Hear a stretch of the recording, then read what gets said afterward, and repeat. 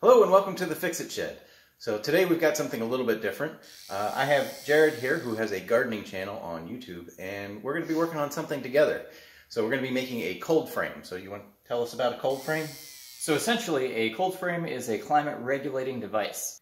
It helps to buffer cool weather crops from extreme winter conditions. I plan to use these cold frames in the garden to grow kale and other greens during the winter time so that we can have a local source of food. So we're going to be making the cold frames based loosely on the directions provided in the Four Season Harvest by Elliot Coleman. In here he suggests how to make them in using either old windows or Lexan as the top of the cold frame. And I looked up the Lexan and it's about $110 per 2-foot by 4-foot section, so we're not doing that. We're going to see what else we can come up with to do this a little less expensively. So I was just looking on Facebook Marketplace and I found somebody that had listed sliding glass doors for free, and I thought that they might work out as a lid for the cold frame. They might be a little bit heavy, but we're going to give them a try and see how they work. Alright, I got the doors all loaded up. They are heavy, so let's hope for a safe trip home. Okay, made it home safe and sound from picking up the sliding glass doors. Now, gotta get them unloaded and figure out where I'm gonna put them. So here's one of the sliding glass doors, and they are very heavy. This is 36 inches across by 79 inches tall. So now we need to make a cold frame that'll fit this door. So let's get started.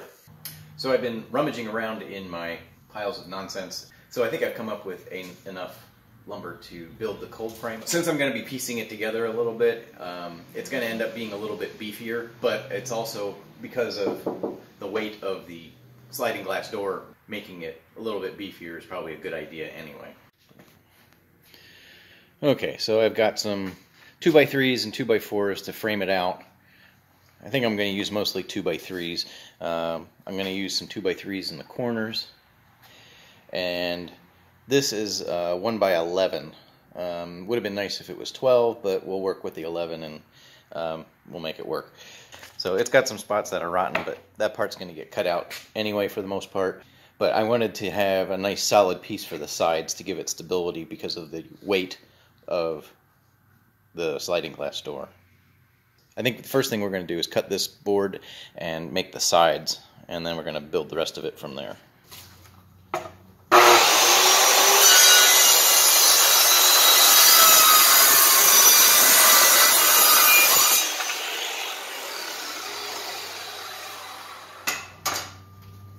After making a few cuts, I determined that I think that this is pressure treated, so we don't want to be using this in the garden in the cold frame box. So we ran out to the hardware store and picked up some 8-foot 1x12s. I don't generally cut freehand. I use a lot of guides in order to make nice straight cuts.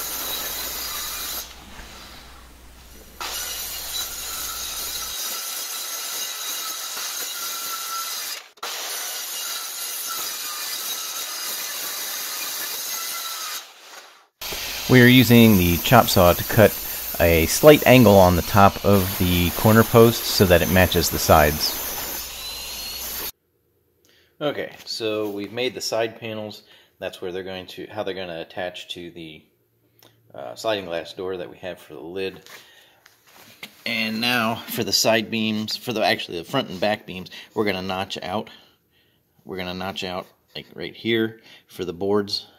And I've also got a notch out for this groove that is sticking out of the sliding glass door so that it lays flat.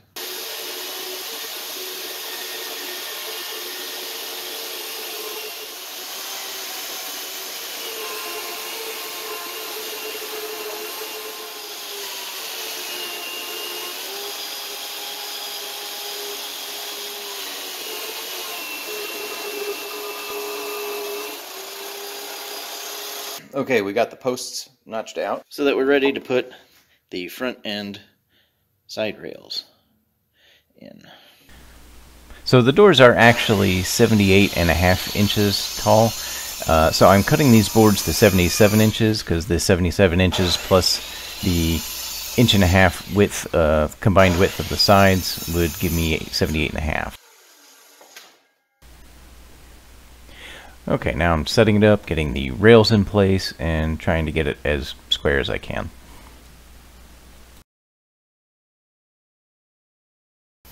I like to pre-drill all the places where I'm going to put screws in, that way I have less to worry about as far as the wood splitting when I put the screw in.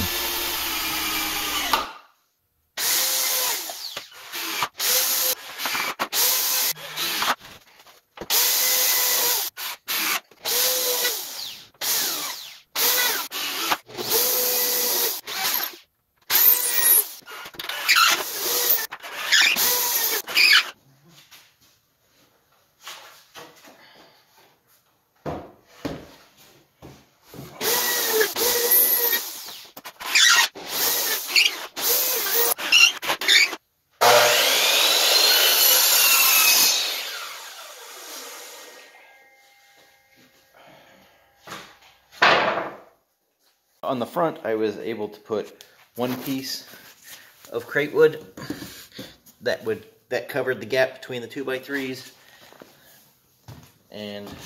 but on the back, this gap is a little bit too wide, so I can put 2 boards on here to span the gap, but then I'm going to have a seam here that's going to leak air, so I'm going to put another piece of scrap over the seam, and I'm going to do it from the inside so you don't really see it.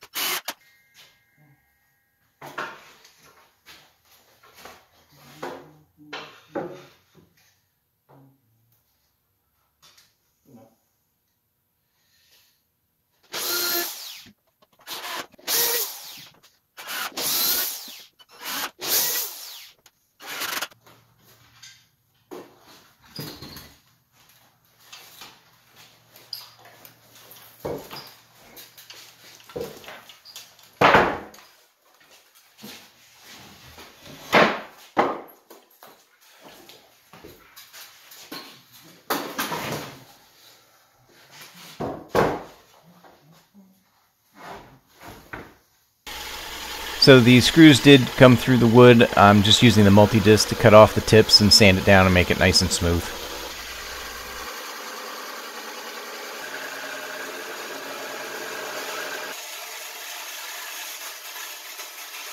So this is the bottom surface of the cold frame, and it's going to be sitting on the ground. So we don't want this to rot out. So we're going to put some scrap wood.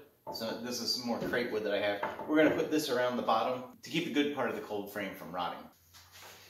So we're also going to be using galvanized screws so that they don't rust away very quickly.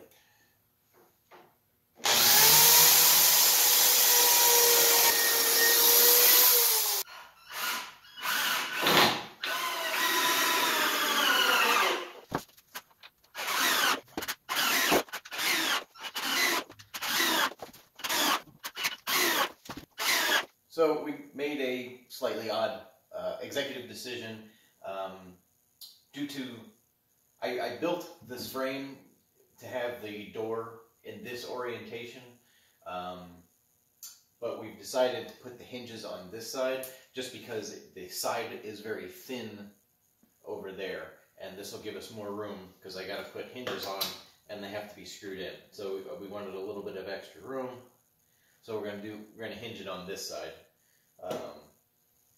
It's an experiment, so we'll see how it goes.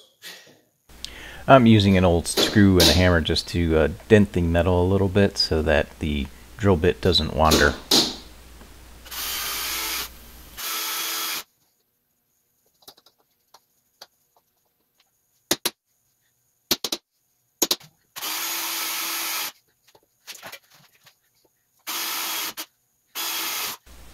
I added some washers behind the hinges as well, just so that the threads wouldn't bottom out on the aluminum of the door. As I raised the door, it felt like there was an awful lot of weight on the hinges, which really only have 2 screws each holding it into the 2x3s. So I decided I was going to add a couple more hinges. Okay, and I did make a little prop for it so that it will stay open. I built a little space for it so that it locks in.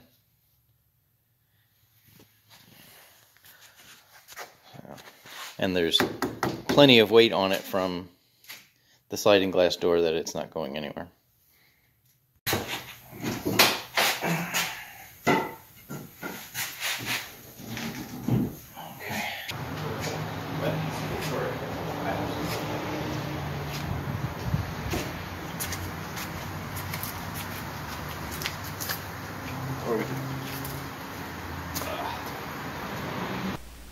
Here you can see where I've added the extra hinges, and so now I have a total of 4. I feel a lot better with that.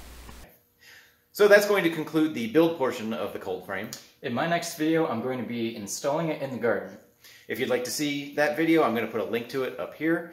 So if you enjoyed this video, please be sure to give it a thumbs up. And if you'd like to see more videos like this, please subscribe. Take care.